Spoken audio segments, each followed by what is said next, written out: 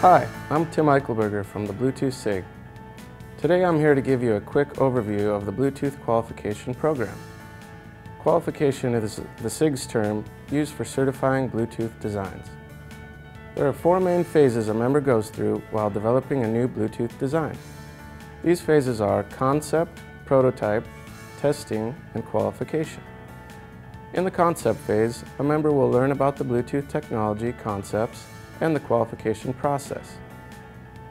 In the prototyping phase, a member takes their concept and builds a design. After the prototype is built, it's time to enter the testing phase and test your design for compliance. The last phase is to declare compliance and list your design using the Bluetooth SIG's web interface. Thanks for watching this tutorial on the phases of qualification. Be sure to check out the other videos on Bluetooth.org.